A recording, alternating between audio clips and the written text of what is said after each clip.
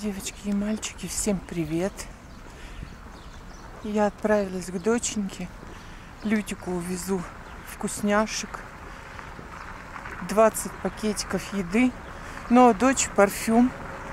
Без подарочков никак. В общем, беру вас с собой.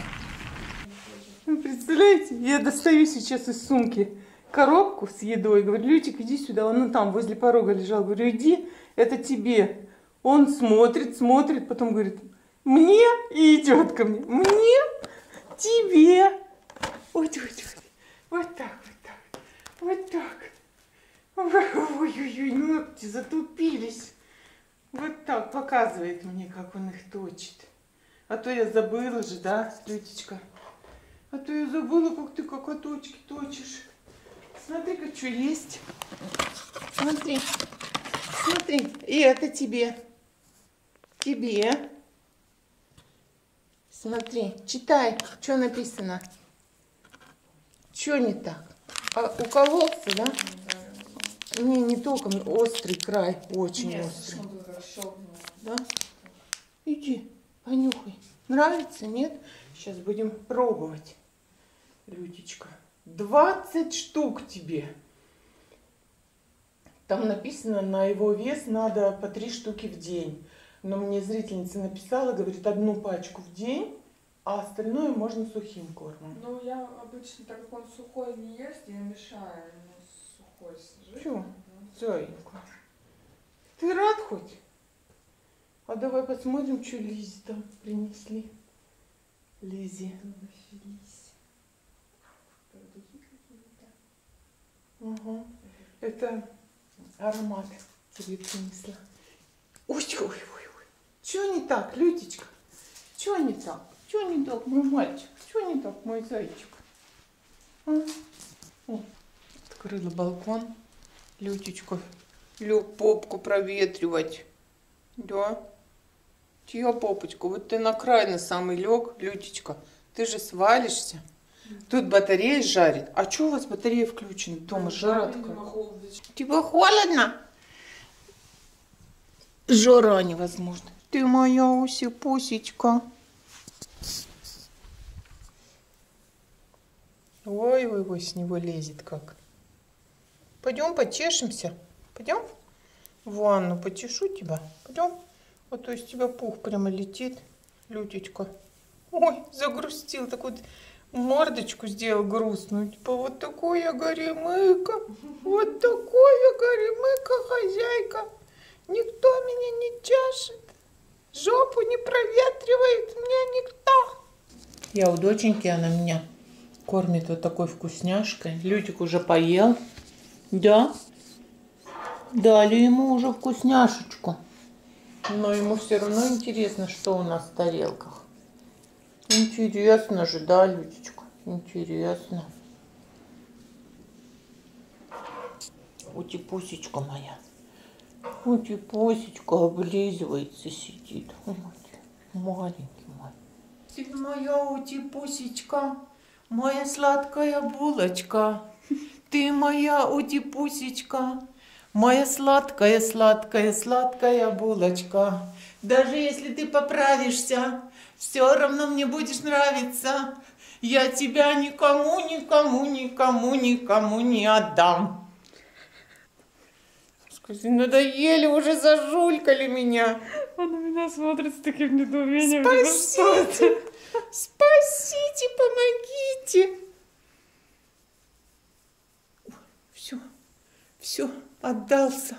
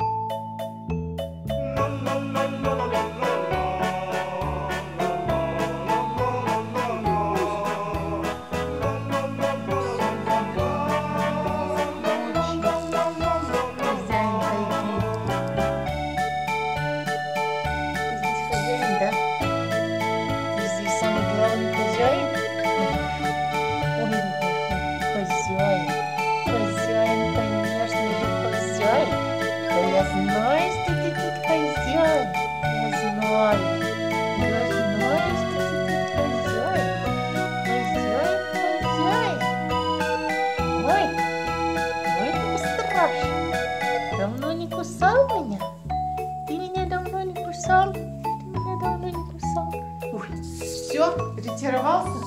Ты сдался? Ты сдался? Я победила?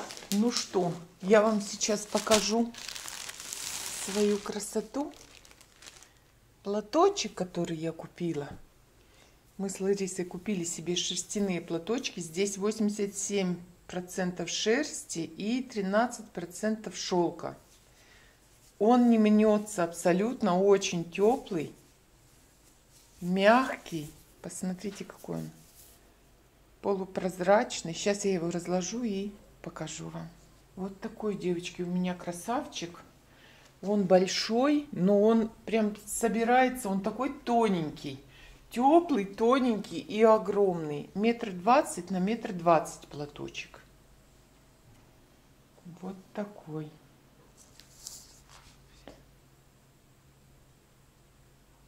Radical Chic. Купила купон, поднялись с Ларисой на 3-й этаж. Это в магазине Эверест. И там в самом дальнем ателье нам подшили их. Причем так аккуратненько подшили. Посмотрите. Аккуратненько подшили в ателье. По 500 рублей мы с ней отдали.